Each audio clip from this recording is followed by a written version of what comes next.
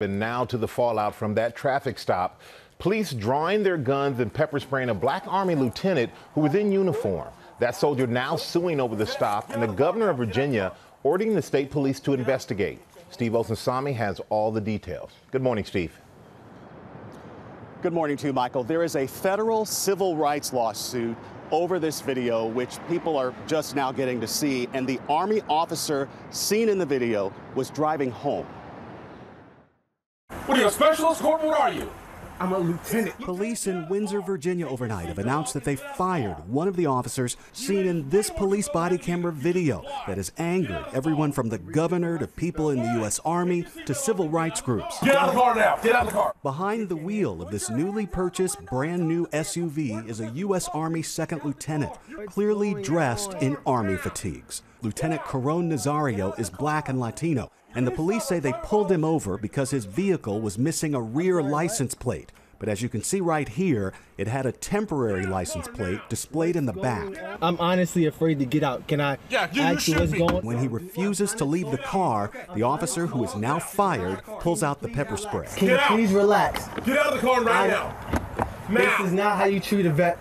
I'm actively serving this country, and this is how you're going to treat me? I didn't do anything. Whoa, hold on. What's going? Hold on. Watch it. According to the lieutenant, when they get him out of the car, they beat him to the ground.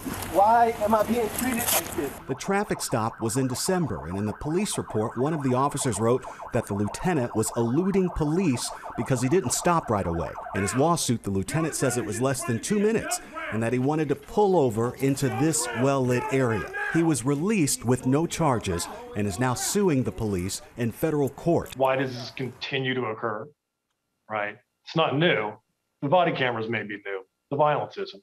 In a statement overnight, Windsor police announced that Officer Joe Gutierrez has been fired, saying that at the conclusion of this investigation, it was determined that Windsor Police Department policy was not followed. The local police say they have now ordered additional training for officers department-wide starting in January. The state police of Virginia just announced they are investigating this incident. George. As they should. Okay, Steve, thanks very much. Well, hey there, GMA fans. Robin Roberts here. Thanks for checking out our YouTube channel. Lots of great stuff here. So go on, click the subscribe button right over here to get more of awesome videos and content from GMA every day, anytime. We thank you for watching, and we'll see you in the morning on GMA.